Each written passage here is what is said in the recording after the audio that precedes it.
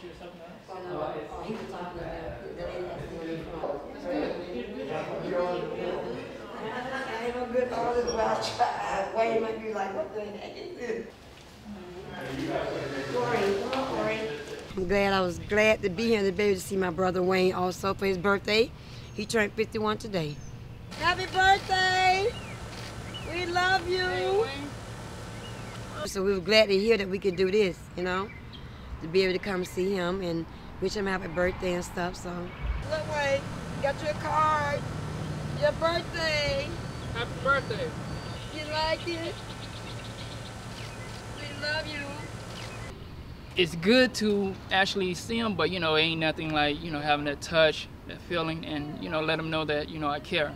You know, they give him that hug, you know, let him know that, you know, I'm here, and that, you know, he's not alone, and that family's here to, you know, be there for him.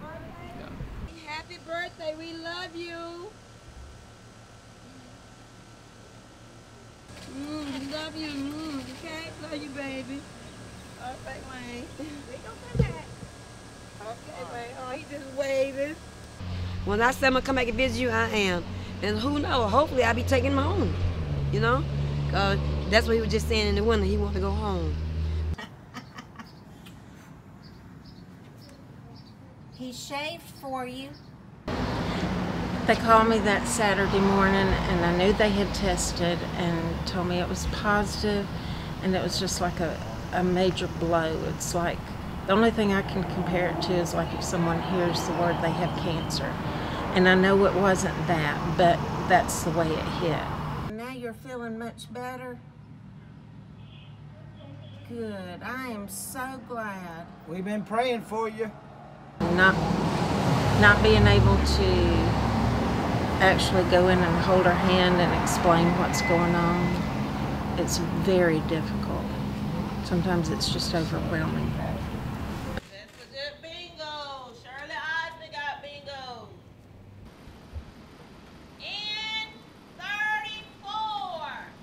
I-30.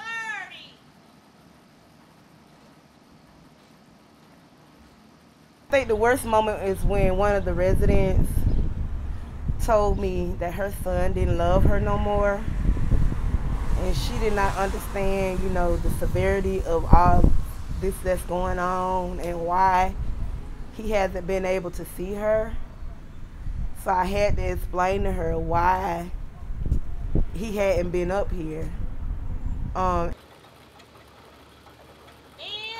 42. She 46. You got bingo, Mr. Taylor? It actually broke my heart because she was really upset and said, my son don't love me no more. He ain't been up here to see me.